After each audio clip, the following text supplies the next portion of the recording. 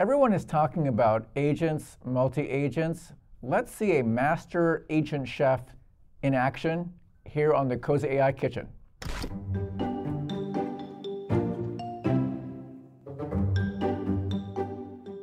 I'm so pleased to have my colleague, the VP of Product in Azure AI and AI Futures, Marco Casalaina, to teach us all how to cook with AI and agents. Welcome, Marco. Hello, John. How you doing? How are you? Is it cold in there? You look kind of okay there, but... Ooh, but you know what? I got some stuff cooking. It's going to warm it right up. The power of the grill. Well, Marco, can you say a few sentences about what you're going to be cooking with us? Well, all right. We got some stuff going on here. So we are going to be looking at AI agents. And I know you've had a number of folks building some AI agents on the Cozy Kitchen before. But this time, ChatGPT has convinced everybody that AI is for question answering. You type to it, it types to you. You ask it a question, it gives you an answer, and it does do that. But the fact is, it's so much more than that. It can take actions, especially with these new agent frameworks. So today, we're going to look at an AI that can actually take action on your behalf, and that's going to be a single agent. And then I'm going to go also into a new multi-agent that I built to help me do my own job. This sounds so delicious, Marco. We have agents. That's why we have the Cozy AI Kitchen microwave, but we're going to see you cook it on your laptop. Go for it, Marco. Chef Casalaina. All right. Let's do this. All right. So I'm going to start with assistance. The OpenAI Assistance Framework is a single agent framework. And I'm using it in Azure OpenAI, as I would do because I'm here at Microsoft. So I have built an agent that does something very special. This agent can take actions. It can actually make bookings on my calendar. So I'm going to make it do something funky here. Check this out. Now, before I get into it, I am running this in the Azure AI Assistant tool. So the Azure AI Assistant tool, you can get this on GitHub too. It is a really useful kind of a local harness to be able to test your assistants. And in this case, I'm running it locally because I'm going to have it do a bunch of local stuff, as you're going to see. I'm going to have it do a bunch of things on my computer. So I'm going to kick this thing off right now. Let's take a look at the run view here to see what it's doing while it's doing it. Now, one of the powers that I've given it is to get some files from one directory on my laptop. That's what it's doing here. Now it found a file here, and the file that it found is this. Calendar. So I'm coming to you live. That's right. So this is a PDF calendar. I'm coming to you live from Piedmont, California. Woo! This is my daughter's school calendar. And down here in April, this is the upcoming spring break, April 7th through the 11th.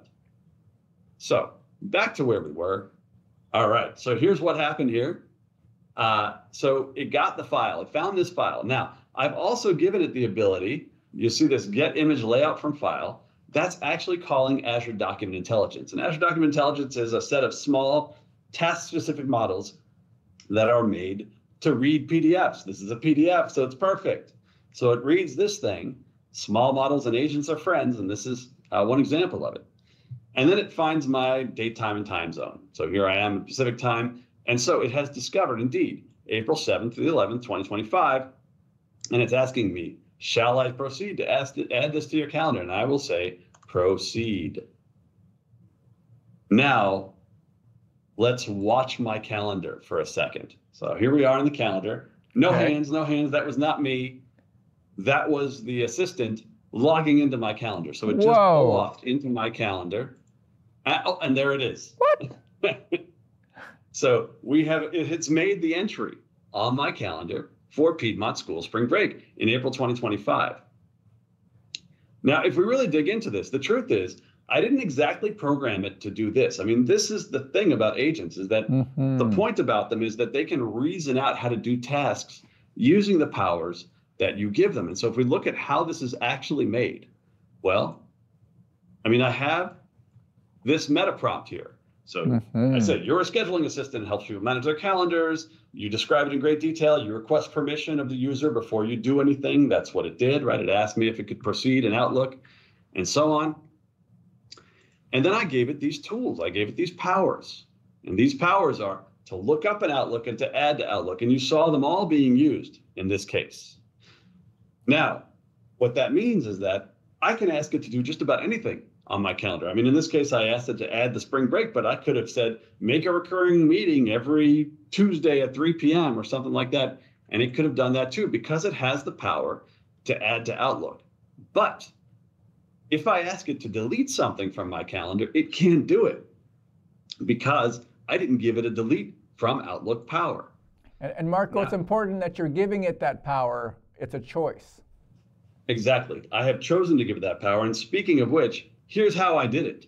So these are the powers themselves. So this is in Python now. This is the code behind what we see here. And so like if we look at add to Outlook, for example, here's the add to Outlook power. It's just a user function that I defined. And so this is where I kind of OAuth in. And then I kind of call the graph API over here to add it to Outlook. And so this is what it's calling when it's adding to Outlook. Now, let's say that I wanted to add a delete function. So I could just say here, if I just mimic one of my other functions, user function, and you see GitHub Copilot filling this in, delete from Outlook. Okay. And it should probably write that for me now. There it is. Thank you, GitHub Copilot. And so now it's written for me a delete from Outlook, which I can now declare as a tool in my assistant. And so to declare it as a tool, well, part of it is you have to write the code for it here, but the other part of it is that you also have to give it a sort of a meta prompt. So I would go and describe what this function is, what it does, what parameters it takes in natural language and text.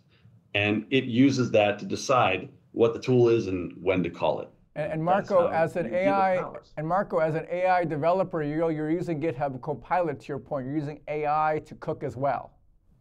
You better believe it, man. I use the heck out of GitHub Copilot, especially in Python. Honestly, Python is not my strong suit. I'm really good at C# and Java and C++ and stuff like that. Not as much in Python, but wow, this is it's a wonderful tool to have. So that's an example of an agent that takes action on your behalf and kind of how you can use this to take action. And indeed, this is available today. I mean, anybody can do this. You can do this right now if you wanted to. So that's a single agent, though. I mean, what we saw here was that there was kind of one monolithic agent in Assistance that's running the whole show, and it decides what to do in every circumstance. And Chef Marco, can you comment on the Assistance API? I see threads there. Could you mention that as well, please? Well, yeah, the Assistance API itself. Well, there's the notion of the assistant, right? So I kind of showed a little bit of the setup of the assistant itself. And you can set it up here, you can set it up in the SDK, or you can set it up on the web in Azure AI Studio. But regardless, you set up the assistant, you kind of give it its overall instructions, and you can give it assistant level files, right? So you can give it a set of knowledge that it can go use. And then you have a thread. And so here, as you can see, I make many threads here. I started a thread. And in a thread, you can also give it files. So you can give it knowledge that's specific to that thread. So I could have said here, block off my Outlook calendar, and here's the PDF for you. In this case, I had preloaded the PDF as an assistant level piece of knowledge that it could get to. Or you can even give it the ability to go do a web search if you want. And in this case, I didn't give it that power. So I gave it the power only to restrict its knowledge set to the local set of files that I have in the directory I made available to it. You're making this look really easy, Chef Marco. Is it really that easy? It's not that hard, honestly. I mean, it didn't take me that long to write this stuff. And the amount of code that I actually wrote to do this, to add these user functions, is small. It's only maybe 100 or more lines, not a lot. I mean, honestly, the hardest part of all of this was figuring out the Microsoft Graph API. That was a challenge. Awesome. Thank you. Let's keep cooking. This is amazing. All right. So I have a pretty interesting job, and part of my job is also that I often have to fill out these kinds of questionnaires and RFPs and things like that. So that's part of my job, is that I work with customers a lot. And a couple of weeks ago, I decided that it was time to automate that part of my job and make it easier for me to do that part of my job. So I wrote this. It's a questionnaire multi-agent. So this is a multi-agent system that I can use to answer these customer questions on RFPs. And this is actually a real question that I got on one of these questionnaires, which is, does your service offer video generative AI? I'm going to ask this question and we'll see it in action.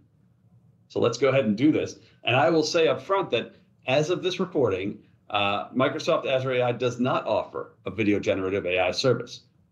We don't have one yet, generally available. Okay, and this question, and I use this question for a reason, it has a tendency to provoke an argument here. And so now I will readily admit that my questionnaire multi-agent is not perfect yet. I'm still working on it. And every day I make a little tweak to try to fix it up. But I have 4 agents in this set right now. Anyway, 4. So I got my question answer agent, and that does a first pass here. So the question answer agent has the ability to search the web, in this case with Bing, and it does that and it answers the question. Then I have an answer checker agent. And of course, this is the idea with multi-agent systems, is that each one of these agents has a different specialty. And they can even have different models. In this case, I'm using GPT-4o for everything. The next one that I'm working on, maybe the next time I'm on the Cozy Kitchen, I'll show you that one. I'm working on a multi-model, multi-agent system. So I hope to have up and running soon. Yum. But anyway, so the answer checker agent, that agent's job is to check the answer and make sure that it's correct. And here, the answer checker agent looks at this, and the answer checker is not that happy with this thing. And it says, Microsoft Azure AI does not offer a dedicated video generative AI service, which, like I said, as of this recording, is true. I also made a link checker agent because when I first started doing this, I discovered that the question answer had a tendency to hallucinate links. It would make up links that looked like totally plausible links that didn't actually exist. So I had to make an agent to fix that. And then we have the manager agent. And the manager agent kind of looks at everybody else's responses and decides whether to approve this response. Let's see. Okay, and down at the bottom here, when this argument finally concludes, we've had multiple rewrite passes, and at the end here, we see answer correct, links correct, and manager agent says approved. So we've achieved a final answer here for this questionnaire. So that's how this system works. The manager agent basically is the decision maker that can decide whether we need to do a rewrite pass or not. And this is a great way to approach things like hallucination, is to use a multi-agent system to force a rewrite pass. I just want to note here for the listeners out there, Chef Marco is doing an expert method of working with multi-agents where he's making them very expert, narrow skills. He also mentioned task-specific models before as well. As Chef Marco is demonstrating to us, you have to really focus the attention of what the agent does. Is that correct, Chef Marco? That is correct. And actually, if you like, we can take a look at how I did that. Awesome. Well, it's not a ton of code, honestly. Now, in this case, for this multi-agent system, I used semantic kernel. And I used the relatively new semantic kernel multi-agent system, which is pretty elegantly done. And as a result of that, there's actually not a lot of code here. I mean, you see there's more tabs of code here, but a lot of this is just the window itself that I'm rendering it and making it pretty and stuff like that. This here is my core multi-agent class here where all the good stuff is happening. And so these are the pieces that I'm using here: semantic kernel agents, and the Bing plugin and the OpenAI plugin, as I mentioned earlier. So if we kind of scroll down to where I'm defining the agent prompts. Now, each one of these agents has a prompt. As I said before, at least right now, I'm using the same model for each one of these agents, GPT-4o. In the future, I may actually go use different models for different agents. But I specialize each one of these agents with a specialized prompt. So you are a question answerer for the context here was Microsoft Azure AI, but I could do this for anything, right? So when I go to a customer site, for example, I can change it to that customer's name and ask a question that's relevant to them, and it still works, which is awesome. So you're the question answerer, you're the answer checker, stuff like that. You're the link checker, you're the manager. So I give them each their respective responsibilities, and then I define a kernel. Now, as I understand it, there is one kernel per model. And in this case, I'm using all one kernel. All the agents are using this one kernel, but in my next agent, one that I'm working on, I will have multiple kernels, one for each model that I want to use. Adding the Bing connector was remarkably easy. So here's the Bing connector. This is all the code I need to do for the Bing connector, but I did need to have a Bing resource defined in Azure to connect it to. That's where this API key is coming from. But actually adding that Bing search was 2 lines of code, literally. And then I defined each agent like so, using the chat completion agent. And for those that I want to give access to that Bing connector, I give them auto invoke kernel functions like so. So I define each one of these agents like so. And then we run it. And I have my termination strategy that basically says, when the manager says approve, you're done. Or if you hit the maximum iterations of 25, because there have been cases where it would have resulted in an infinite argument if I didn't have a maximum iterations in there. And so I set it to 25 so that we don't have infinite arguments here. And that's really all there is to it.